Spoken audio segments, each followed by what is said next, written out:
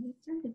All right. Hello, everybody, and welcome to our fifth Snack and Chat with Fastenal today. My name is Sarah Norris, coordinator in the Career Services Office. Today, John, our new internship coordinator and employer relations, he's going to be running everything. So without further ado, take it away, John.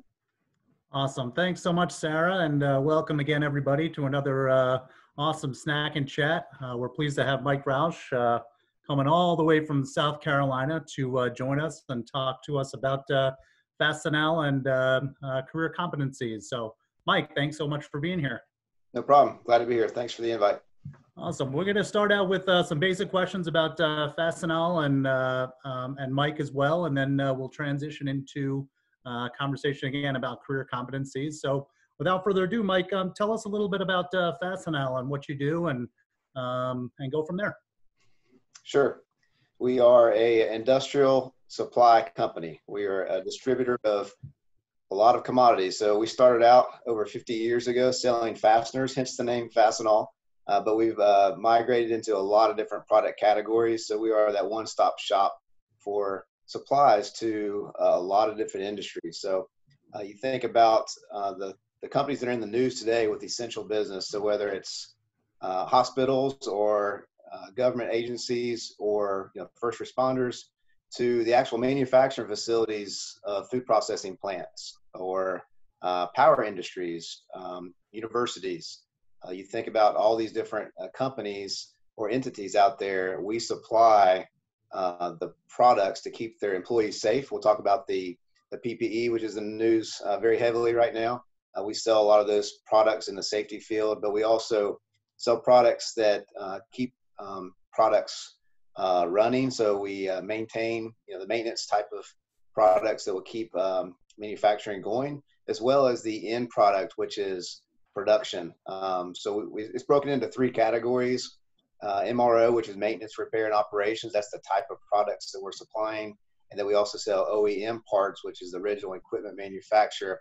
That would be like a production part. So if we're selling to an automotive manufacturer, it could be actually the lug nuts that go on the wheels, or it could be assembly parts. So it goes in the final goods. And then we also sell some construction supplies as well. So that's just an overview, but we are a middleman, if you want to call it that. We are feet on the street. We have local sales reps that go out and build relationships with customers in the field. So all those industries we talked about, we are a B2B, which is business to business, and we thrive on customer service. And that's the reason we have a lot of store locations, so that we can service our customers well. So you think about the opposite of an Amazon or drop ship type company, a big box house, or even a Lowe's or Home Depot. We sell a lot of the same products, but we have a lot different strategy of how we go to business, and that's that face-to-face customer service.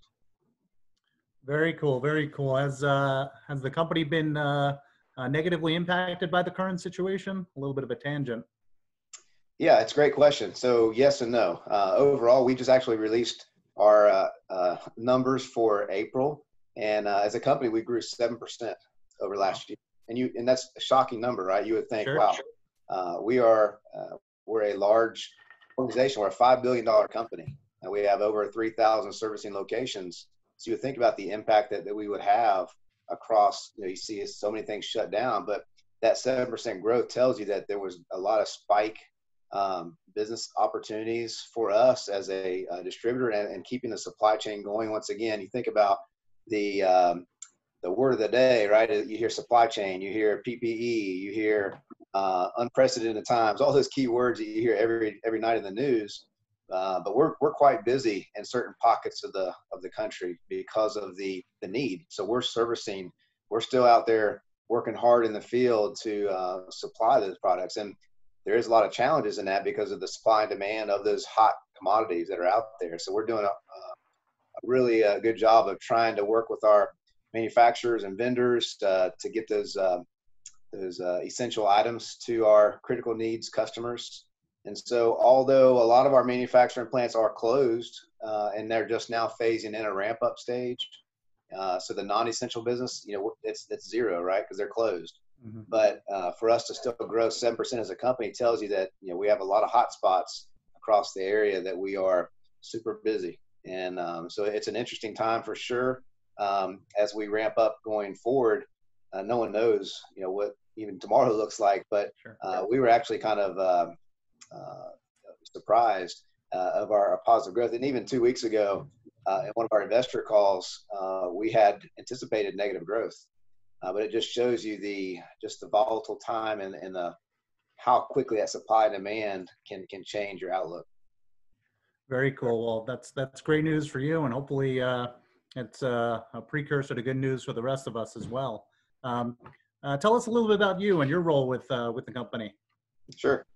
So this is my 25th year of the company, actually. So next year, next month, June 16th will be my 25th year anniversary.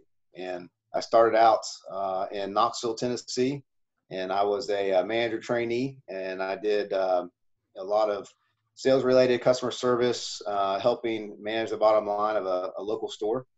I did that for a couple years, and then became an assistant manager of a local store in Morristown, Tennessee. And I did that. Had an opportunity to come run a store. That's how I moved to Anderson, South Carolina. I had the opportunity to become a general manager. I did that in 1999 and did that for about three and a half years. And then had the opportunity to become a district sales manager. And I did that in the state of South Carolina. So in 2002 until 2016, I spent the vast majority of my Fastenal career in that role. And that role was very rewarding in the fact that it helped obviously manage relationships with your customers, but more, rewarding was the development of our employees and helping coach and mentor them and really use that team camaraderie to build that business. So everything from key account management to manage employees and their training and empowering them to do well in their roles. And that kind of leads me into my next position. So my current role, I'm the director of recruiting. I've been doing that for 5 years now.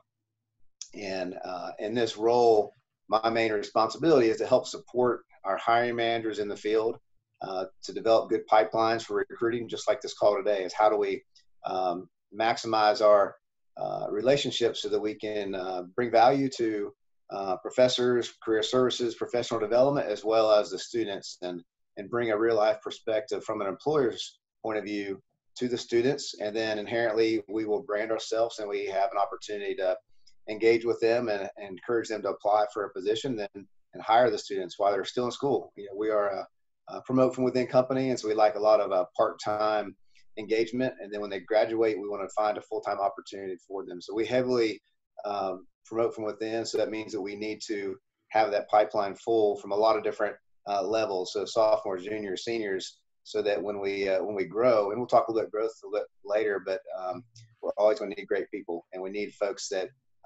have a passion for customer service and are willing to roll their sleeves up and get it done.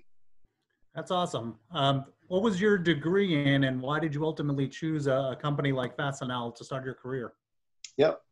I was a business management major. I went to Carson Newman College. It's now a university, but I also had an emphasis in human resources and marketing. So I'm one of those unique individuals that actually have used my degree in every role I've had within the company. I did not know coming out of college, I didn't know what Fastenal was. I didn't know anything about the company, but I was recruited by a district manager that came to a career fair at Carson Newman. And that person today actually is our regional vice president in the Southeast region. And I just had a conversation with him yesterday. So part of my role is helping support the regional vice presidents also in that recruiting effort. But it's kind of ironic that he was the one that hired me 25 years ago. And now we work together in helping develop recruiting pipelines within his region. But so that those degrees are helpful in everything that I've done. But we also, I will say this too, we have a lot of folks that have been successful that aren't in a direct field. So example, historically, business majors is where we spend most of our time, and we get a lot of good folks in those departments, but it also doesn't preclude you from being a good employee if you're a communication major or psychology major. There's other fields. Obviously, we have a lot of successful leaders in our company that have a background or an education is non-related. Ultimately, and we'll talk a little bit about this too later in the call, we're looking for characteristics and qualities that match our company culture. And so it doesn't always fall in line with a business degree. More times than not, it does. But we're really more concerned about the characteristics and making sure that there's a good fit with the personality as well as the skill sets. And we'll talk about the career readiness, and those attributes are soft skills, transferable skills, whatever you want to call them. Those things are very important, and ultimately that's what we're looking for at the end of the day.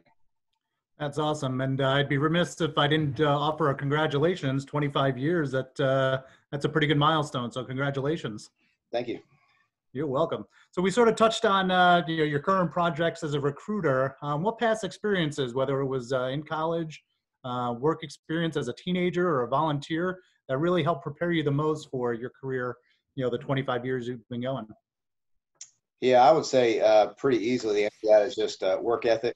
I was fortunate to grow up in a family that worked hard, and I saw that. I mentioned rolling your sleeves up earlier, but that's really that's at the core of who we are as a company. And one of those cultural values that we embrace and we look for in interviews is ambition.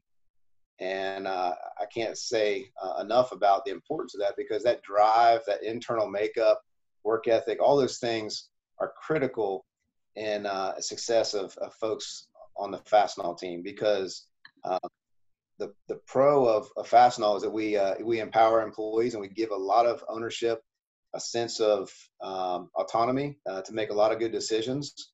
But if you give that to someone who doesn't have a drive or ambition, it's not going to be a successful plan. So on one side, most of our employees love not being micromanaged. I touched upon about mentoring and coaching as employees.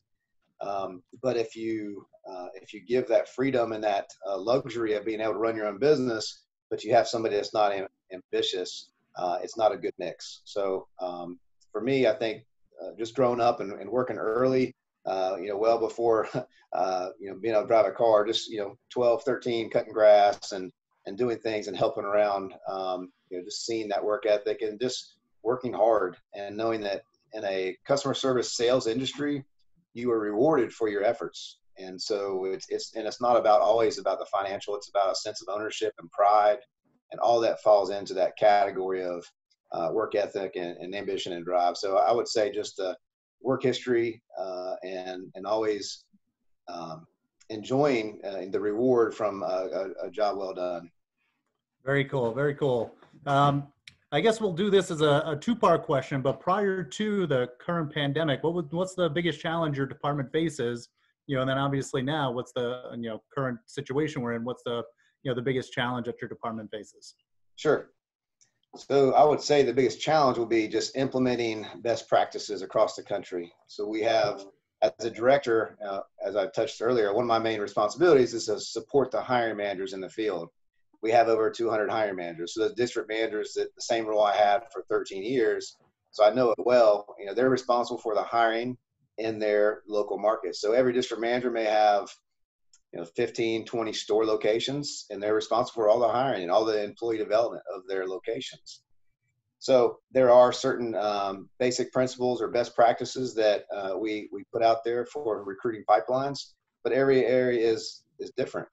Every market, geographic area, there may not be higher ed locations within certain geographic locations. There may be other recruiting pipelines that they have to tap into and be creative. So it's not just recruiting at colleges, universities, but recruiting in the field with maybe looking at high school programs, or maybe looking at Chamber of Commerce, looking at business groups, professional organizations, community groups where there's common interest, maybe within supply chain folks, or thinking outside of the box, maybe partnering with clubs. So maybe DECA, for example, or FFA, or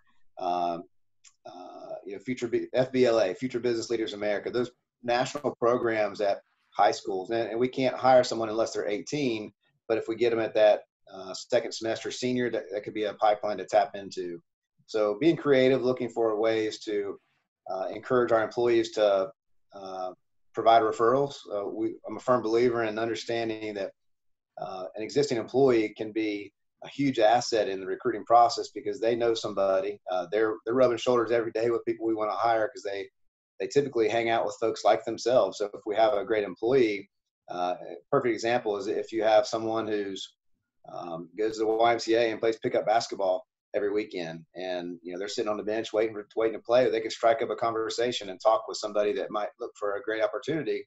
So it's word of mouth spreading that. We have 22,000 employees, so there's power in numbers. If we have everybody on board with the recruiting mindset and have that recruiting hat on, then we can get great referrals. And so it's a complement of all those things together. But ultimately, it's branding our company and showcasing the opportunities are there, and then ultimately finding the right fit, because that's the most important piece in long-term retention, is that both parties are happy. So the employee is engaged and they love coming to work and they tell others about it. And then also Fastenal is benefited by the results that they bring because they're engaged, they're all in, they understand the value in that. So the challenge is to get everybody on board the same page. We may go in a certain pocket of geographic area that everybody's not on board with the enthusiasm of recruiting, or maybe they're just scratching the surface and not digging in deep and not doing justice. In other words, maybe they're just going to a spring and fall career fair, and that's all they do. They think that's their recruiting strategy or plan. That's not a plan. That's just kind of throwing darts at a dartboard and cross your fingers and hope somebody comes to the table. A better strategy is to build a relationship with recruiting partners and schools and whatever area that we're touching on that population, but to build a rapport so we can educate what we're looking for and to provide that opportunity. That's awesome. We're going to skip down a couple of questions here. I saw a question pop up, so we'll take a break halfway through and we'll get that question in there from Lilia. But what's the biggest reward of your job? So let me go back to my previous position. Biggest reward I had as a district sales manager was seeing employees succeed. Watching them get promotions, watching them land a sale or build a relationship, or seeing them be rewarded for their efforts. And so as a leader, a coach or mentor, and I've said that word several times already, but it's really in our DNA, is how we help others succeed. And that's what management is getting the most out of people and doing it in a way that's enjoyable.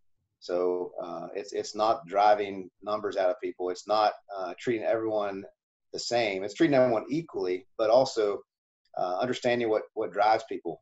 What is it that makes them tick, and what gets them excited to do well in their role. So just watching others succeed, and especially being around 25 years, you see a lot of those stories. And then when we have annual meetings together as a company and seeing folks you hadn't seen in 3, 4, 5, 10 years even, it's great to kind of catch up and just to see how they're still thriving and excited about their careers. That's awesome. And one of the things that struck me with you spoke about earlier is how well the company does customer service. That comes from the top down. So you can see that just in your 10-minute conversation here, that from the top down, if your company breeds that, of course, the employees on the front end are going to breed that as far as customer service with the public. So that's a great motto to have and to live by. So that's very good. So on the flip side, what's maybe a downside of the position, or a tough part of your position? Yeah, so my current position, the hardest part is I can't be everywhere, and so how do you spread the success stories across the country in a way that everybody can embrace it and see it as a good opportunity and use it as an example of what they could do, maybe change some things to maybe create some positive results.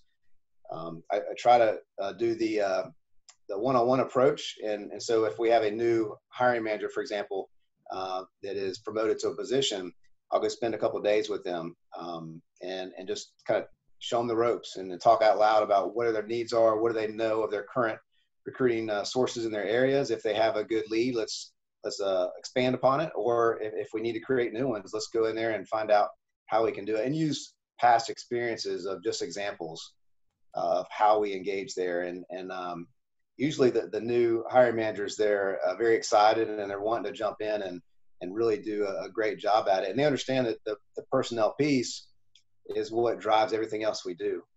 I mentioned we wear a lot of hats, but ultimately company can be great, but if you don't have people that are on board or in alignment with your values and have the aptitude and passion, it's all going to fall flat. So that is the critical piece of a good business unit.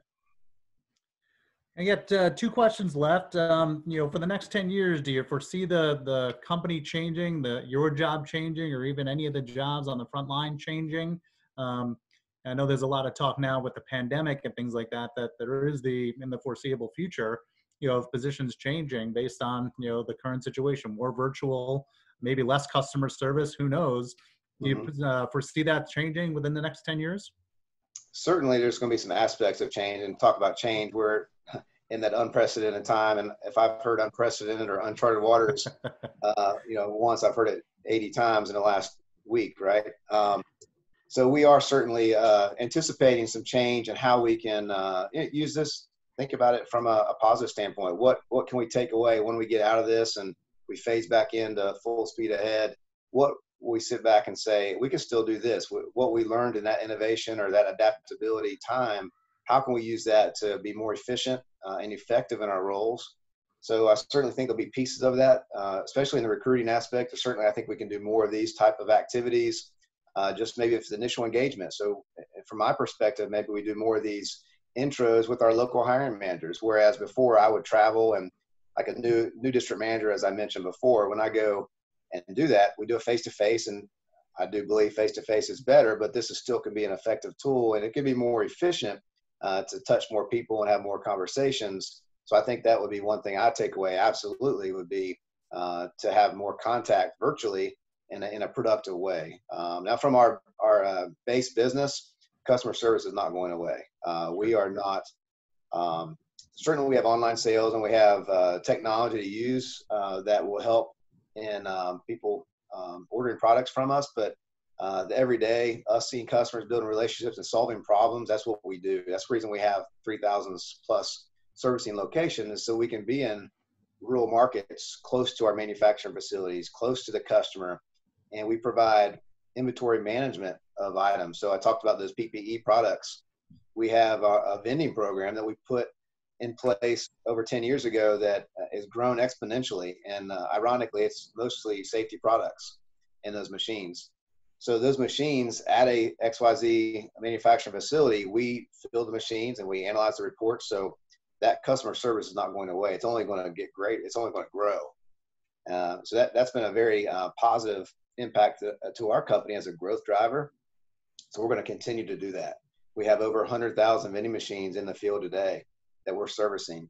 And what happens is the customer sees the benefits of it, the accountability, the cleanliness, the organization of it, and they want to add more products to it. And they want to put more of them at their facility and grow it. So that's going to continue, which requires customer service.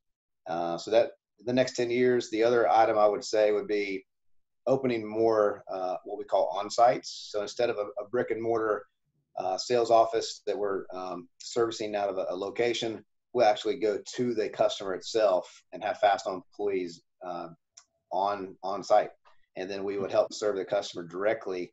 So that'll be over the next 10 years where we invest more time and energy as far as our labor resources, because ultimately we're kind of capped out from a market standpoint of opening up physical locations. We don't want to put another store in a 5,000 populated town when we have one 10 minutes away that can service it just as well. So we are shifting from how we open up our branches versus on-site. So those are kind of the two things I would take away from the next 10 years. Very cool.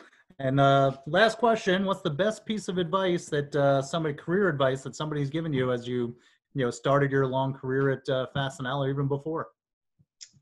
Yeah, that's a tough question. I would have to say probably don't be afraid to make a mistake and then show that ambition and drive by just jumping in and doing things. Don't wait for somebody to give you a list to do something. Don't wait for a supervisor to say, here, I need these 3 things done. And then once you're done, you don't do anything else, right? So pick up a broom, pick up something. You can be intuitive of thinking of how to be proactive in the next step, even though someone didn't tell you that next step. And so that goes back to the entrepreneur feel that I have, and as a lot of our employees have, because we want to serve our customers well. We want to treat the company we work for like we're owners.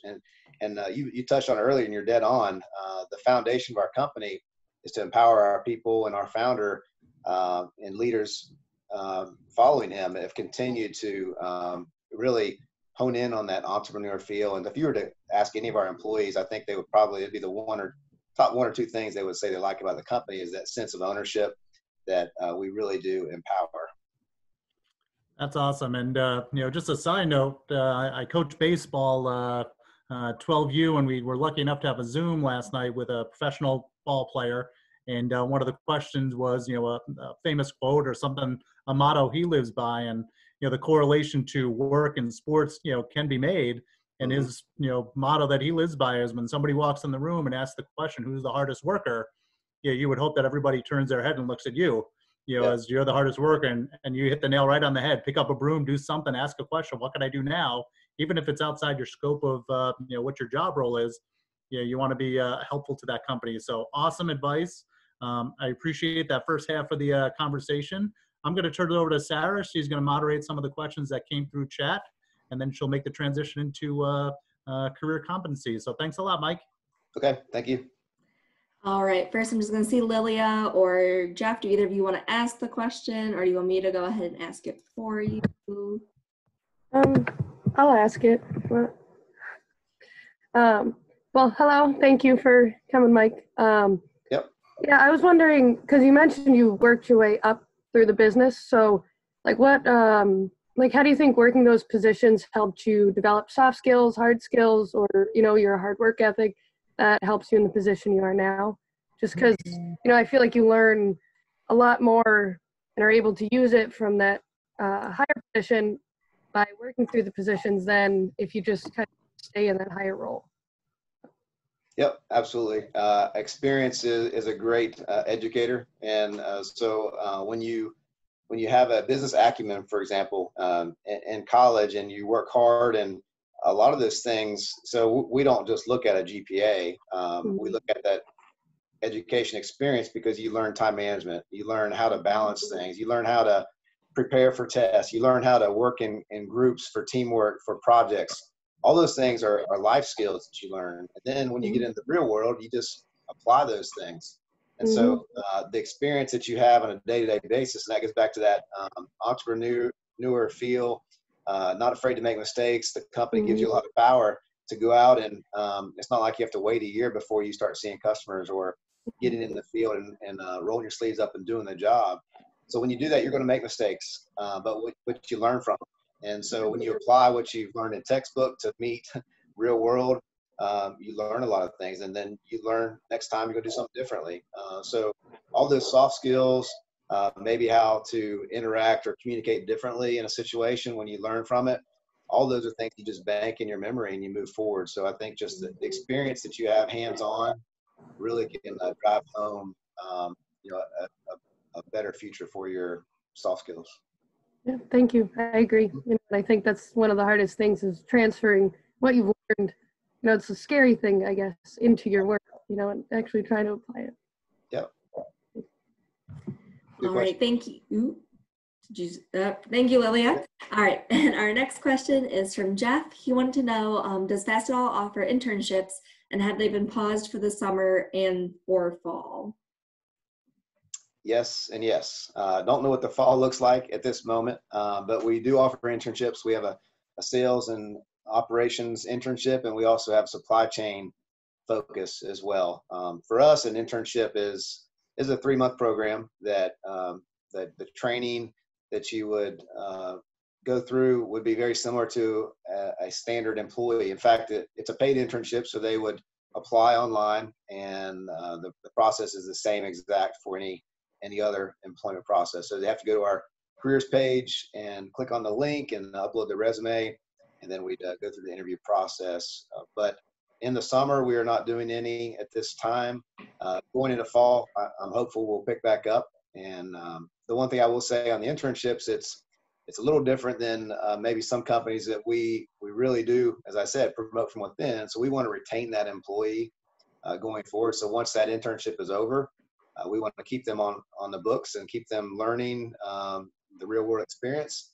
So if it's a sophomore and it doesn't have to be summer either. It can be anytime throughout. We hire year round. We don't have cyclical hiring cycles to our company because we're always in need of great folks. And so that internship gets started at any moment, and we will assign a mentor, and then we'll have some training checkpoints, but a lot of it is hands-on. It's the job shadowing experience.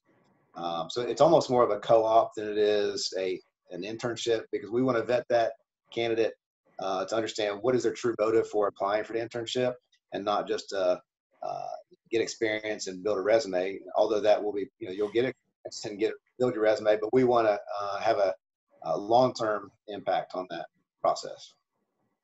Awesome. Well, thank you so much, Mike. That is all of our questions for now. So I'll let John take it from here. You're muted, John. Sorry, I know.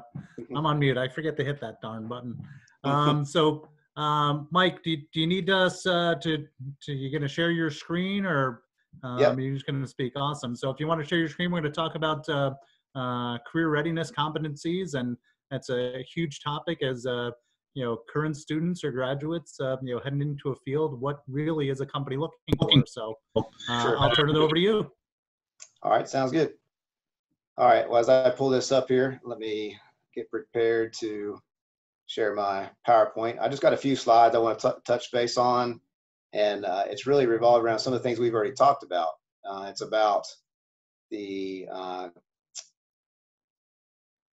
can you guys see my screen now? All right, good. Got a thumbs up from John there. He's on mute.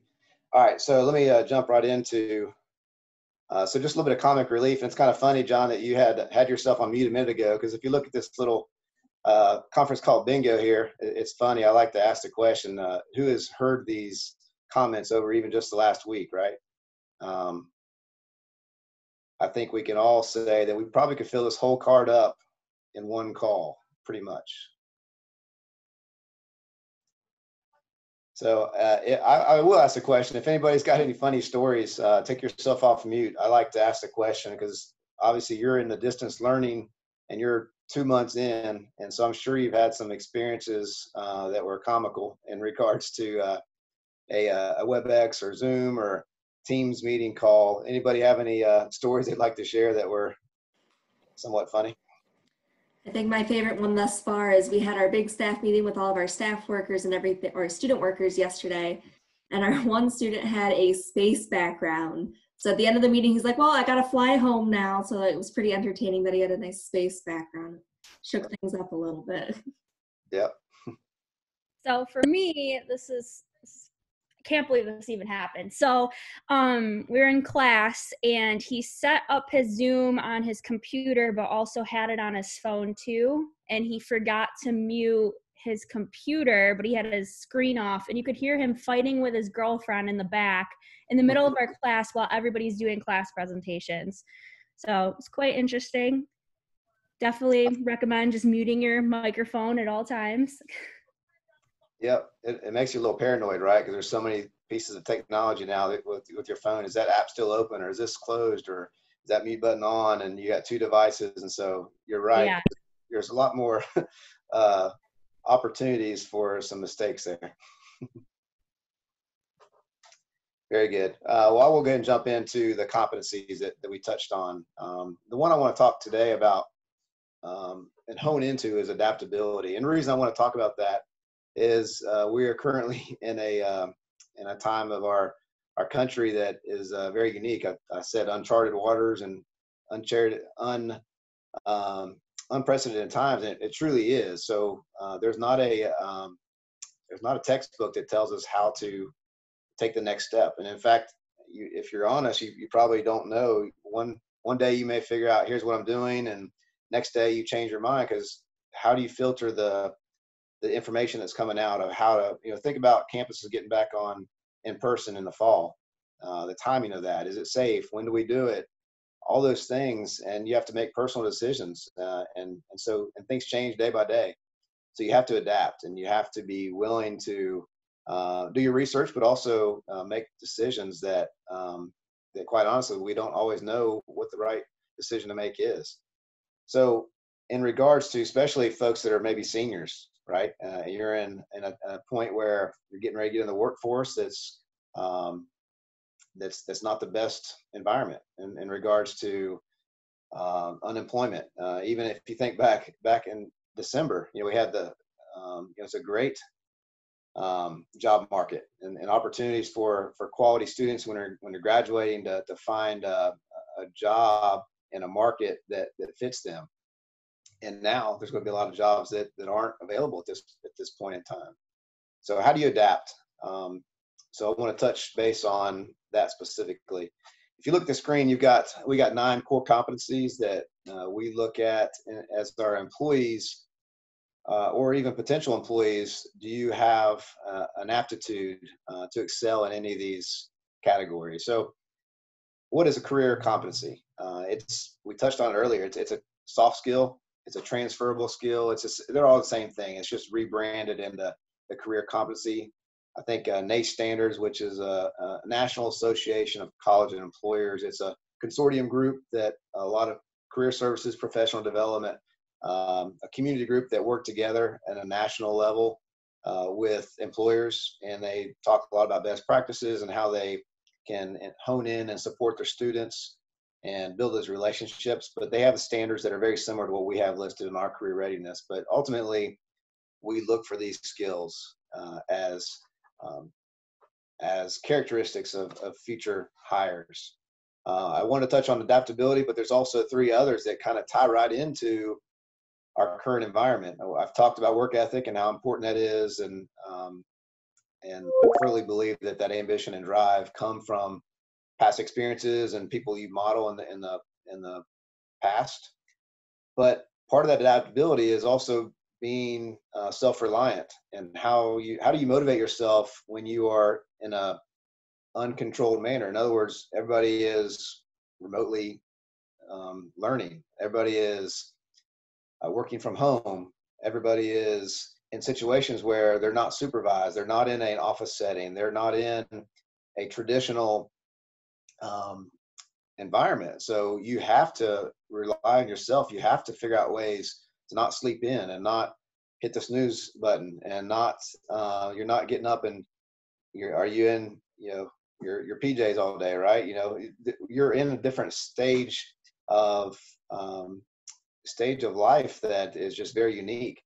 So there is a tendency potentially to not be as productive. And so I'm not just talking about students. I'm talking about the people that work at home. Are they taking more breaks than they would if they were in the office setting? Are they doing things? Are they respectful of their time as an employer? Are they embodying integrity of working from home and not fudging on the work time? So all these things are very applicable to today. You even think about all the K through 12 kids going to distance learning, and now that the parents are home having to help teach their students or their kids. They are now students, and that's a challenge. So how do you make that an effective method? So that goes back to adapting and just evolving to how to adjust that environment. And then lastly, problem solving skills is how do you make it work? It's not we are quote unquote on a pause in the country, in our business and in our restaurants and all these industries that are just closed down right now. That pause though, there's still ways that you can figure out ways to make a buck. There's still ways that how do I serve my customer in whatever industry you're in, and you have to use problem solving skills, and you have to be innovative in how you go about doing it. So and here's just a little screenshot of our 4 cultural values, and I touched upon that ambition earlier, but integrity, innovation, and teamwork, those are the 4 core values that we look at and look for in the potential hires within our interview process. So adaptability, how do you change with time? So I touched on that vending machine growth driver for us earlier. So that's just an example of what they look like. They dispense products, so it could be anything. It's completely customizable, and we create a planogram. The customer tells us what they want in stock, It could be spray paint, like you see in the back there, or duct tape, safety glasses, earplugs, safety masks, you name it. And those parts can be distributed through a vending machine where you have a slide card, and that badge then is accountability, so they know who got what when, and it's in a very clean inventory management type program that 10 plus years ago, if we didn't adapt and utilize technology, then who knows where our sales in that commodity would be. So for example, and I don't know the exact, I'm not quoting exact numbers, but it was single digit growth. So think about our, as a company, I touched on earlier, Fastenal fasteners was the largest commodity that we sold. When I started 25 years ago, it was 95% fasteners. And that 5-10% was tools, just a commodity that was kind of complementary. But then fast forward 25 years, fast forward 15 years. So our safety supplies commodity, that group of products that we sell, was probably 4 or 5%, single digits. And now we're pushing, almost a fourth of our business is safety. You think about we're a $5 billion company, over $1 billion is safety products going through that machine. And that technology, or adapting to another way of providing service to a customer, created a growth. So I think about, what if we didn't do that? Where would we be if we didn't adapt and innovate? And so what is the definition of adaptability? And it's new conditions, right? And what I can't think of another time where new conditions is relative, right? In the COVID-19 environment, that's what every day is new conditions. And then how do you modify to that environment? So I look at it, you got two options. You can either adapt, or you can sit back, put your hands on, and sit on your hands and wait for the governors to tell us go back to work. And okay, now we go back to work. But what did you do? Did you waste 2 months? Did you waste 3 months? Did you sit and do nothing, or just watch Netflix all day? Or did you think about ways to innovate and adapt yourself and to make the best of it? I think back to ambition and drive. When I talk to employees, I don't want an employee to tell me why they can't do something. I want them to show me why they can, right? That goes back to, don't be scared to make a mistake. It's critical that you don't make excuses or blame. And trust me, there's a lot of people that can make legitimate excuses at this time, but there's still plenty of people that can say, I went out there and I hustled and figured out a way to make it. I did this, and we created new opportunities. So you have to move forward. I'll give one example of a company that didn't adapt, right? Probably most of the students on this call, they never stepped foot into one of these places, but you probably heard the story, right? There used to be these blue buildings where you'd go and rent a movie, and you get a physical disc or tape and put it in your player at home, and you watch a movie. Well, now obviously we are in the streaming world, but the example is that Blockbuster did not innovate and adapt to the future of technology. And what they did, they had a thriving business. They relied on their past success and felt like, okay, this is good. And they kind of rested on their laurels and kept doubling down on what they had that worked in the past. And they didn't think, or they didn't move forward with the adaptation. And now we see that they're bankrupt and they're no longer in existence. And the streaming industry is thriving. Same thing with Fastenal. If we did not adapt to that vending technology in one part of our inventory management portfolio, then who knows where I guarantee you we wouldn't have the percentage of safety sales that we have today. So just one example that you probably can relate to that touches bases on the adaptability side. And at the end of the day, really, when you're forced into an environment like we are, that necessity creates innovation.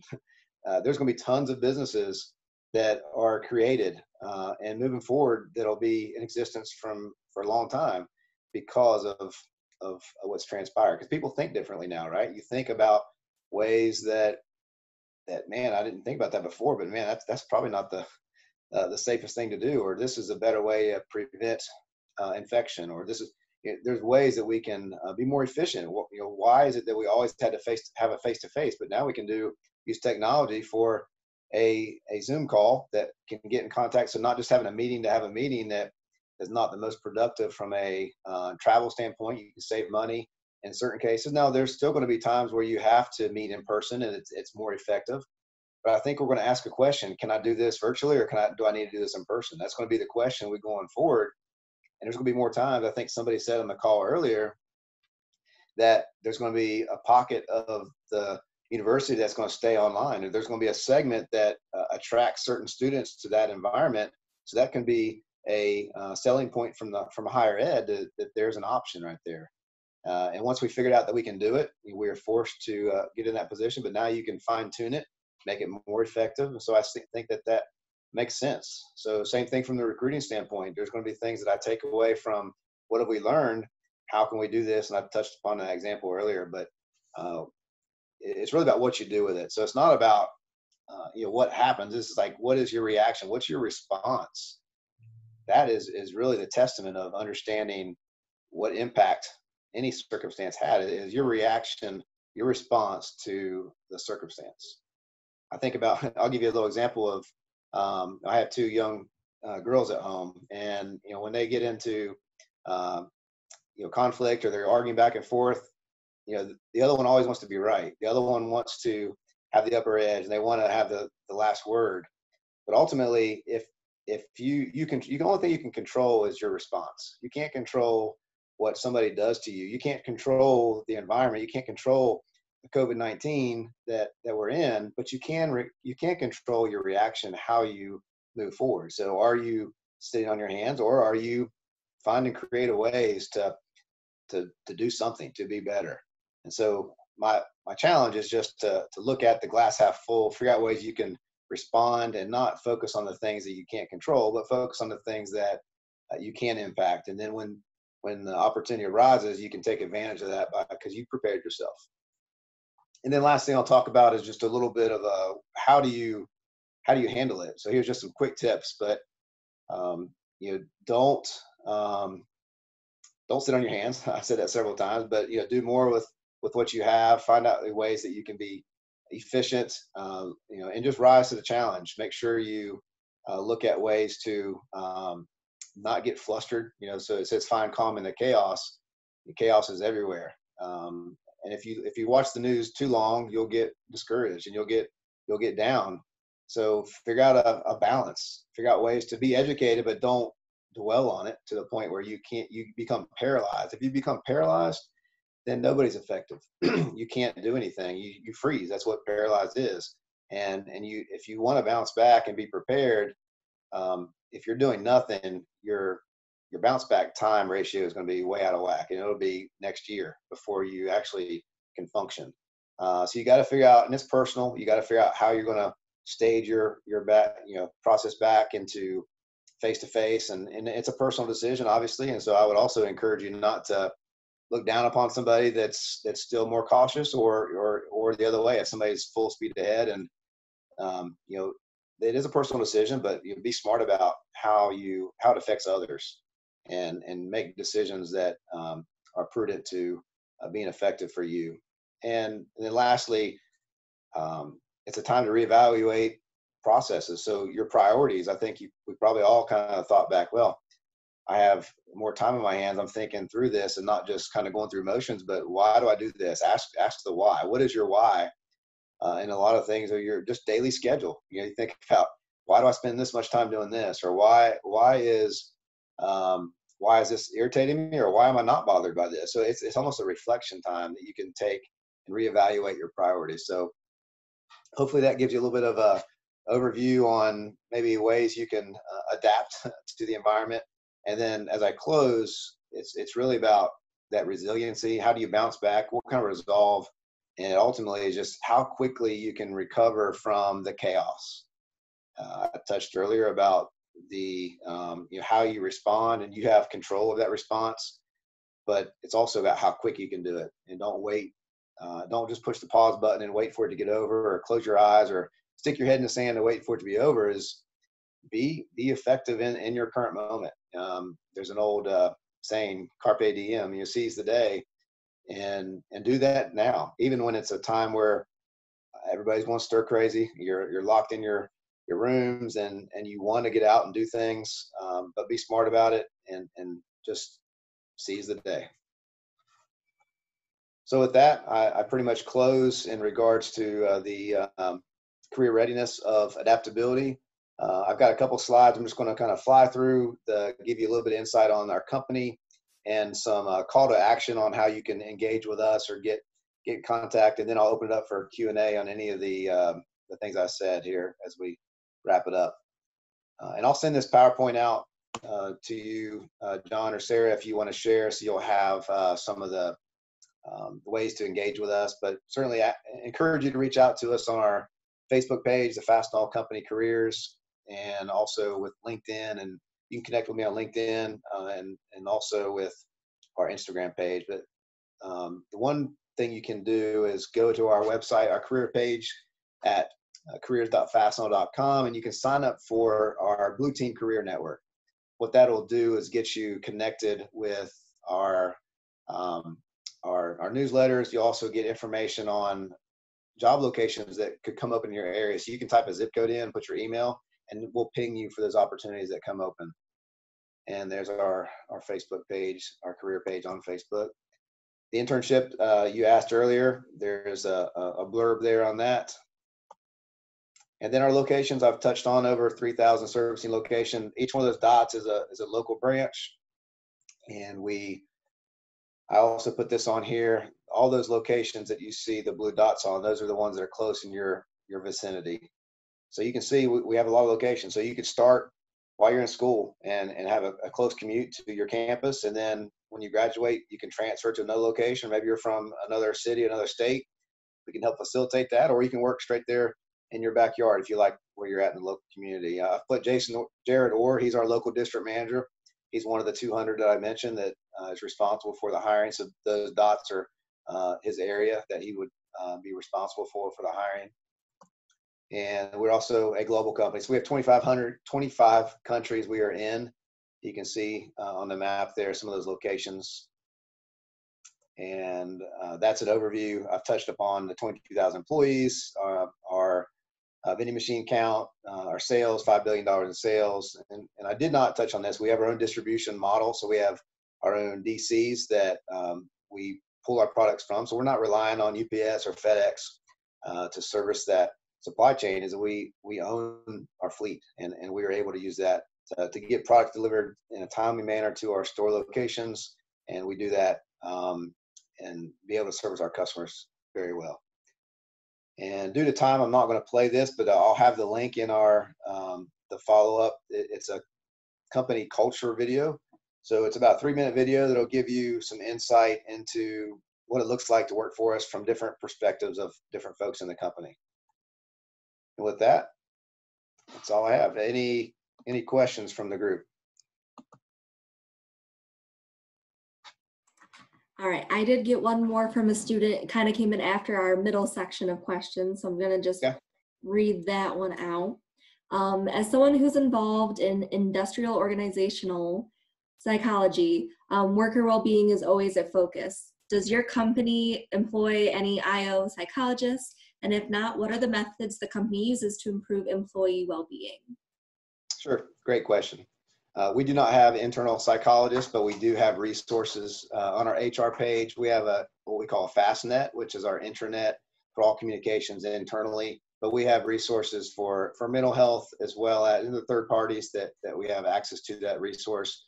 And we also have groups from keeping healthy from a physical standpoint too, and all that can tie into mental health as well. But those resources are available internally through a third party.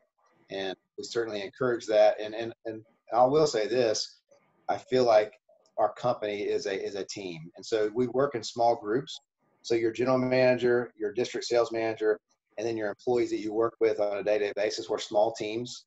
And a lot of that is a lot of communication just one-on-one, right? And so we can be a shoulder to cry on per se sometimes if you need that support.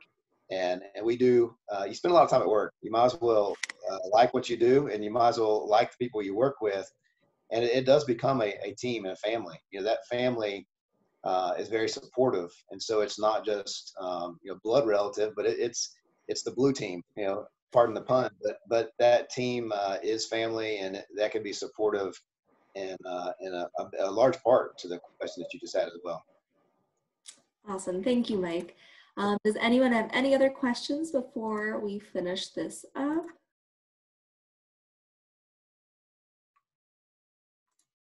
All right, looks like everyone got their questions out. So Mike, I will send your email and our follow-up email to all the students who attended today. That way, if they have questions later on, they can contact you. We'll also post this video onto our Facebook page. That way, students can all access this information later on. Thank you so much for joining us today. Is there anything else you'd like to say before we finish up? Sure. Last thing I'll just say is that if you're interested in a career opportunity, reach out to us. We can direct you to the job application process where you can apply and upload your resume. But also say if it's not something that you're interested in from a specific industry or job description standpoint, I'm sure you know somebody that it is. It may pique their interest. And so I'm asking for a connection or an outreach to network.